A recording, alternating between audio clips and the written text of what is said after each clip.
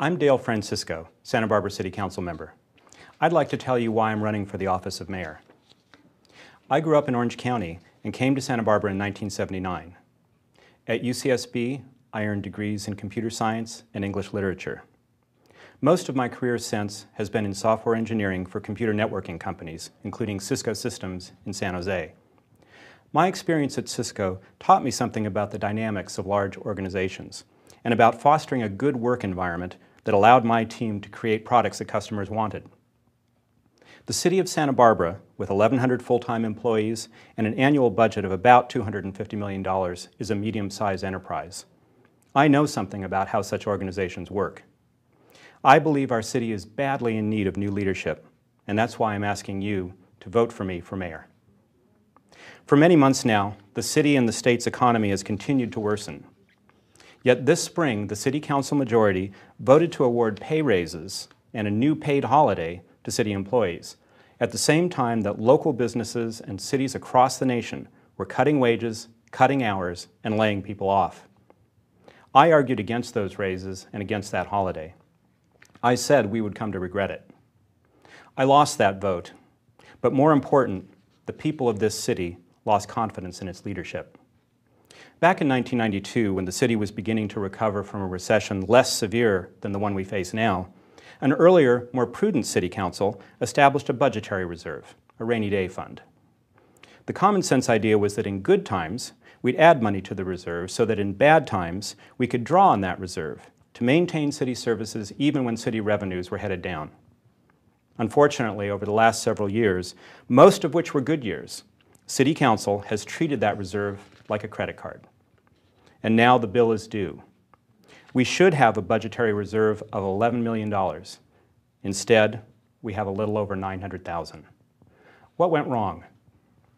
First, as I've said, people on the council have spent money we didn't have on salary increases for city employees. We have a lot of dedicated, hardworking, knowledgeable people working for the city of Santa Barbara, and we're lucky to have them. When their union representatives sit down at the bargaining table, I expect them to try to get the best deal they can for their membership. What I don't expect is for the people on the other side of the table, ultimately City Council, to behave as union reps as well.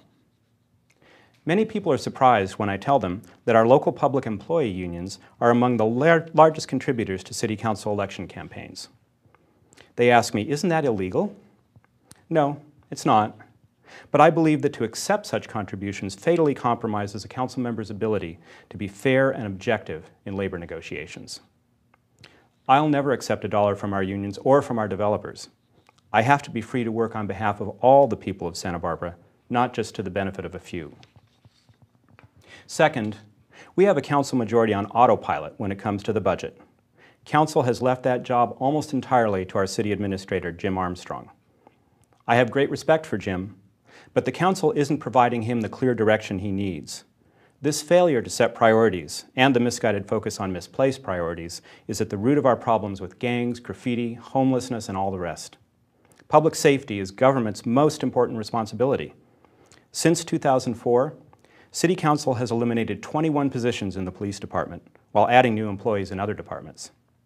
In the most recent budget hearings, the council majority decided to cut yet more police positions. This disastrous policy has to stop.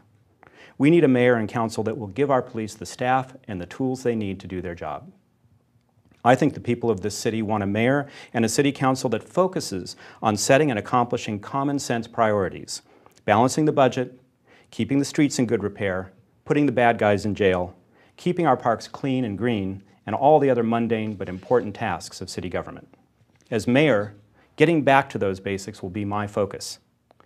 This election, starting with the distribution of mail-in ballots to every registered voter in the city on October 5th, gives you an unprecedented opportunity to change City Council and to change the direction we're headed. I need your vote, and I need your help. This election is a crossroads for Santa Barbara. If we continue with the tired and mistaken ideas of my opponents, our problems with crime, vagrancy, and decaying infrastructure will only worsen. I promise you that as mayor, I will do everything in my power to protect and enhance this city that we all love. Thank you.